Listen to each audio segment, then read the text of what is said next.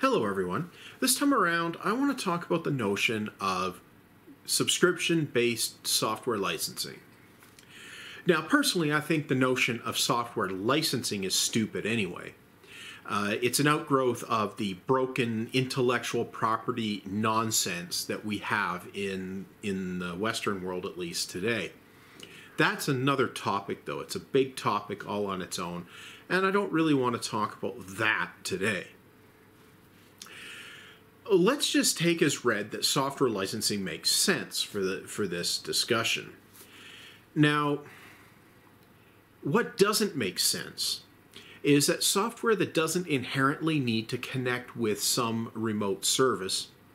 So, for instance, something that would need to connect with a remote service would be software designed to interact with, say, a library catalog or a point of sale system for a large organization or something like that. That would have an inherent need to talk to some remote service, or potentially would.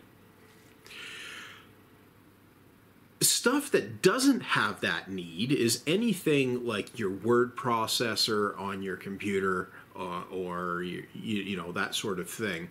Or your email software, for instance, doesn't have an inherent dependency on any particular remote service.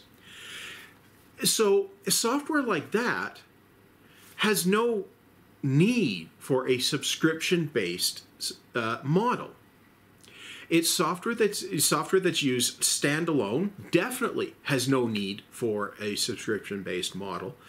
And software that doesn't get updated regularly definitely doesn't need a subscription-based model. Now, why would a subscription model make sense? Well, if you have software that has to be kept up to date and needs regular updates to be useful, then a subscription would probably make sense as an option at least. Such things where that would make sense would be tax preparation software, for instance, because the tax rules are continually changing. Payroll software, things like that, definitely it can make sense. There are updates that need to be incorporated regularly. So in that case, a subscription makes sense so that you get the updates. But if you don't get the updates, and you don't need the parts that are changing, then you're fine, right? So the software should continue working even if you don't have the latest updates. As a matter of fact, the software itself should have no way of knowing whether you've got the latest updates or not. That should be separate to the software. Now, something else where a subscription model makes sense is, say, a remote database or something like that that you have access to. But in that case, you're not paying, or you shouldn't be paying for the software to access it. You should be paying for the access to the service being provided. So, and this would be something like similar to email service, for instance, from your hosting company. You can use any email software you want that speaks the appropriate protocols to access the mailbox. You don't need to use the email provider's software, as long as they support the standard protocols. Now, in this world where Gmail and company have become the thing, and everybody's accessing their stuff through webmail interfaces, people have lost track of this. And the whole notion of software as a service has come about to lock people into these subscription models for software that doesn't inherently require remote services. So now you've got things like Office software, like word processors, spreadsheets, and that sort of thing, running in your web browser off of, say, Google servers. And that you have to have access to use. And there they can charge subscription services because now they've locked you into their software, which has to be on their platform. And that's why this big push by these cloud companies is happening. It's to get people to use everything in the cloud so that they can extract money from everybody for things on an ongoing, continual basis, for things that don't need to be done that way. Now, there are cases where this type of setup is useful, and it does make sense. But it doesn't make sense for the average consumer, even the average small business. Word processing, for instance, that does not ever need to be an online software as a service thing. It doesn't need to be in the cloud. You can store your file in the cloud if you need to share it, but the word processing software itself doesn't need to be. And if you use a reasonably standard document format, and by the way, the Microsoft formats are not such, if you use something appropriately standardized, then people should be able to open your files, even if they don't happen to have exactly the same software. The reason Microsoft's formats don't count is even Microsoft software doesn't treat the stuff consistently. So the whole notion that software should always be licensed on a subscription basis is stupid. Now, what brought this up is I was tooling around, looking at things on the interwebs, and I ran across a video where someone was talking about a change in the pricing model for, I can't remember what it was. I think it was CAD software of some kind, and that they had changed it from where you could purchase a license, and that license would be essentially perpetual. Once you purchased it, you had that license and it wouldn't expire. But, of course, you wouldn't get the new version of the software unless you paid for that. And that made sense because CAD work is not done online and shouldn't be. It's too detailed, too complicated. And you need to save your design stuff. And changes in the CAD software can change semantics of things and end up causing your carefully crafted design to fail when you actually go to use it if you import that design into a different version of the software. Maybe it was some aspect of its layout engine or something like that allowed it to work properly, and that an improvement or a change in the layout engine causes something to be routed differently and it screws up timing somewhere, or any number of things like that. So if you want to get exactly the same result you had before, you pretty much need the same version of the software. And because CAD stuff is an offline process, or should be, then it's relatively safe to call up that version of the software. You can image the whole machine it was on, store that in a backup, bring that up in a virtual machine or something, and you can get exactly what you had before. And apparently this was a common use method for this software. Now, not saying that's necessarily the smart way to do things, but if you need to make an adjustment to an old design, it is often more efficient just to use the old version of the software. But the purveyors of this software have changed it to a subscription-based model that requires internet access on a regular basis to verify the license. Yet this is for software that doesn't inherently need to access any remote service to operate. And this, of course, created an uproar among the customer base. Now, this isn't the only type of situation where that comes up, but it's a telling one.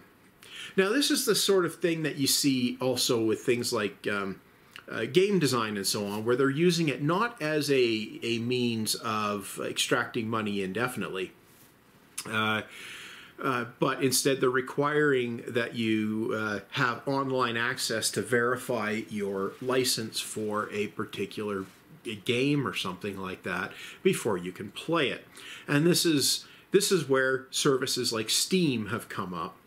And quite frankly, while I do have a couple of Steam games, I think it's a stupid service. And, requiring a Steam account just to play the game is dumb.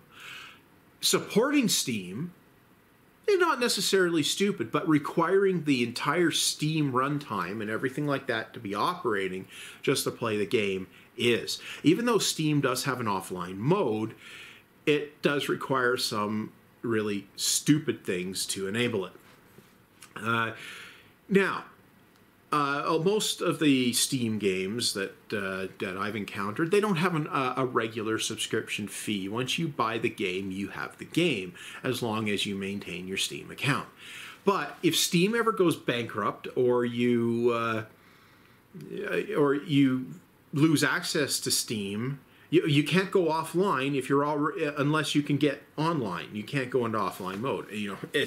There's a whole bunch of things like that.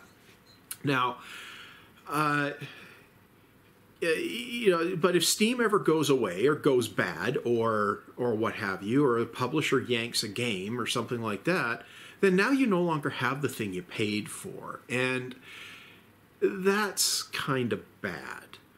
Now, the whole reason publishers are doing this with games is because they're terrified of piracy, which is a bad term for it anyway. It's not really technically theft either when you really look at the proper definition of the term. But when you really get down to it, they're trying to prevent people from playing the game if they haven't bought it. Okay, fine. But if you prevent the people that are playing the game without paying for it from playing the game, you're not going to get any more sales. And that the numbers pretty much bear that out. You might get a vanishingly small number of additional sales, but you're not going to get a huge number. So this kind of thing to control access to something like entertainment, it doesn't work. And we're seeing that. People are working around it. The people who don't want to pay for the game or can't pay for it, they're going to work around it. So you've got that. Now, of course, there are games that do inherently need some sort of a subscription to be viable. Online multiplayer games or something like that, where somebody maintains a world, World of Warcraft, whatever. It does make sense to require some sort of a subscription to the actual game world, just because it costs money to maintain the game world. And in that case, a subscription does kind of make sense. So I'm not arguing totally against subscription-based licensing, but in this case, you're not licensing the game. You're paying for access to the game world, and the game software is what gives you that access. So you can have the game software all you want, but if you don't have access to the world, it's useless. That's fine, because it's software to access that game world, and you're paying for access to the game world. So in that case, it makes sense, but it shouldn't be couched as a license fee or subscription fee for the software. It should be a subscription fee to access the game. You're not buying the game, you're paying for access to the game world. So the whole notion of licensing software, for a limited time, that's really what software, like subscription-based licensing is about, right? That you get a license, it's good for a period of time, and then you have to buy a new one. Or renew it. Okay, that does kind of make some sense for software that needs regular updates. Tax software, for instance. But it doesn't make any sense for standalone software that'll work perfectly fine 10 years after you acquire it, even if you never get a new version of it. I have software on my system that some of the programs on my computer, my Linux box, they're years and years old, and oftentimes the actual software itself, the source code that is built from, is even older. I know for a long time there was one really common bit of software that hadn't had an update in 15 or 20 years. And that same software, that same source code, was still being used in new systems. And that's because people hadn't found any reason to update the source code. It was still functional. And that's the thing. Now, this particular software is free software, which exploits the copyright system the same way software licensing does, but it exploits it in a way that lets people use the software indefinitely. So for free, as long as they comply with a couple of relatively easy to comply with rules for end users. Now, in that case, I could always just go and get the new version anytime. But for the way things are going with proprietary software, and that's software sold by companies, is that instead of selling you a version of the software that works and then releasing patches when there's something show-stopping they find, instead of doing that, they're releasing the software to you, and they're selling you a limited term license to use it on a limited number of machines. Maybe it's reasonable to require to pay for based on the number of machines you use it on. I'm not convinced that that's the best way to do it, but again, they do need to have some compensation for the real resources they use to make the software, so maybe it's not so bad. But the notion, say it's a bit of software that doesn't need to be changed, that doesn't need updates to continue functioning. Okay, fine. The software seller, obviously, if they sell you the software and then you never buy a new one, eventually they're going to go out of business if that's the standard model that their customers use. So they would have to convince people to buy new versions of the software to continue their revenue stream or innovate with new, different software packages. And that obviously is not a long-term sustainable business model for most types of software. And that's why the limited time subscription model is being pushed so hard for a lot of software, even where it doesn't make sense. And that, so I can see where it's coming from. But if it's software that doesn't need continual maintenance, continual updates, people aren't going to see why they need to have that regular subscription.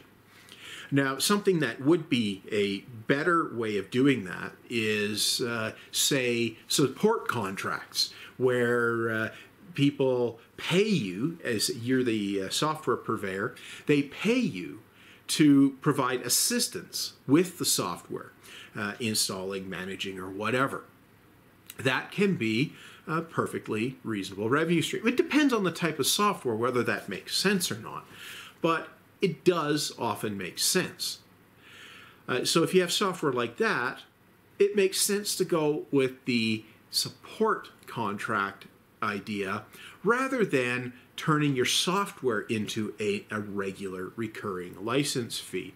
Now, it looks great to the bean counters to turn software into a continual revenue stream. So I can see why a lot of companies go that way, especially since support contracts are harder to sell. But the large companies that, or even the small ones with no expertise, that might need assurances that if they have a problem, they can call someone and get help, that is probably the real bread and butter there, because that's the same enterprises that would be acquiring larger volume licenses for multiple workstations as well. So, they're more likely to have issues that need solving. Now, not all software falls into that type of category. Say, for instance, word processors, which are pretty well developed by now. If you take a look at LibreOffice, for instance, which is a free word processing package, you can get what you need to write letters and run spreadsheets and that sort of thing for free. And it's supported by people who want to support the software. But even if LibreOffice didn't get another software update for the next 20 years, it would probably still be perfectly functional on any platform where someone cared to fix any build issues and put it out there. And that's the type of software where it doesn't make sense to have a commercial entity behind it. And that's also the type of software where it's really hard to convince me, at least, that a subscription-based model makes any sense. And this is also often the same class of software where it's really hard to convince me that running it in the cloud makes any sense. But running it in the cloud is about the only way you can really make a subscription model make sense. And at least running it in the cloud does give some potential additional benefits, which you don't get for a word processor running on your machine. So, I guess my whole point really is that subscription-based software licensing kind of makes sense if you squint at it right, but really the thing that should be licensed is not the software. The thing that you should be paying your regular fee for is whatever remote service you need to access with the software, or for a regular stream of updates. So you're subscribing either to updated versions of the software, or you're subscribing to some back-end service that the software is used to access. In that case, the subscription fee makes sense, but it shouldn't be a software license fee. In other cases, software license fees, subscription-based ones, don't make any sense, really, when you think it through. The whole reason that they're there is either to control piracy, a misguided means of doing that, or as a means to monetize software that doesn't have any inherent monetization value. And that type of software is a clear winner for either being some sort of secondary product that a company happens to support because it's useful and they get a little bit of revenue from it on the side, or it's a good candidate for the free software world, depending on what kind of software it is and that sort of thing. Or it might just be a case where you just need to charge more up front for it, whatever the situation is. But really what it comes down to is subscription-based licensing for software doesn't really make sense, and I don't think it's ultimately going to survive the test of time. Something else is going to come about, and it's going to look a little bit different. And it's not actually going to be software licensing. It's going to be some other mechanism to extract money from consumers.